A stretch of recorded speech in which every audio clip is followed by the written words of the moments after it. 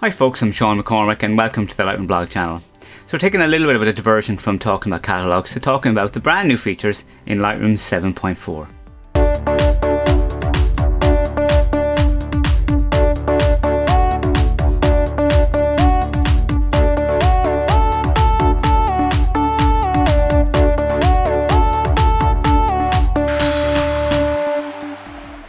Hi folks, Lightroom 7.4 are out and there are a few interesting new things in it, including HEIC support, which is Apple's kind of new JPEG format. But there are a few other things that are really obvious in the actual thing itself, so let us jump in and have a look at them directly. Okay, the very first thing is in folders with folder search. Folder search is now a little bit more optimized and faster. Now obviously I've only got a small amount of folders here, but we can see that it's not particularly churning.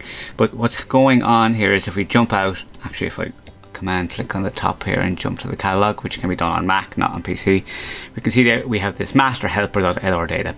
So it's storing basically information about the folders in here to make folder search faster. Okay, so folder search is faster.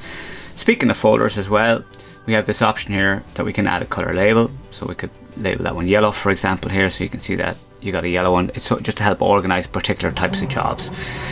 So that would be really, really handy for, let's say, if you have landscapes or whatever that you just want to very quickly know which ones are which. So that's handy for that. You can now manage your presets and profiles. So let me just jump out to my 3 stars that I did the last time and grab this one here. So if I go D for develop, we can now come in here and at the top of presets, we can now go manage presets. So now we can turn on and off these groups here. So these are the classic ones that can be turned off. So those are the default ones that people like to be able to turn off. So I click save and they are now hidden. Okay, you can right click and on the folder, hang on a second, cancel. Right click on the folder and you can go reset hidden presets. Alright, so that can be done very quickly from there. So you can also go over to the basic panel here to our profiles. So we click on the profile browser, then come down to any group and right click on the group, and from that you can go manage profiles, so you can turn on off any of these set.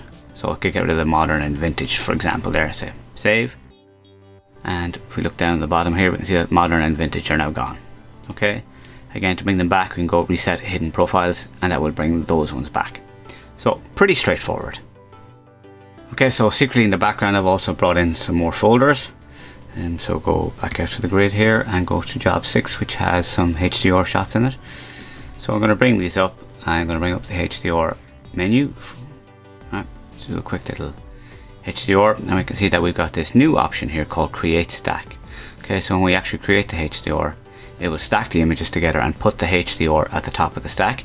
So that means that it allows us to basically have all of our images automatically go underneath. Same is true for panoramas as well, but I'm just showing it to you with HDR. So we can see here it's stacked and we've got the little 4 here to show it.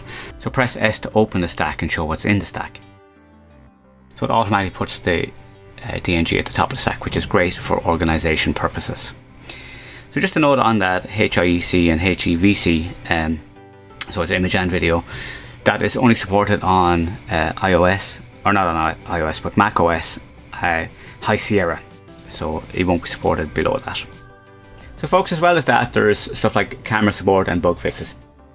I'm not going to just rhyme off all the bug fixes, they're there in the actual official blog, but there's stuff like there's translation errors with keyboard shortcuts, so you couldn't go left and right in a couple of different languages.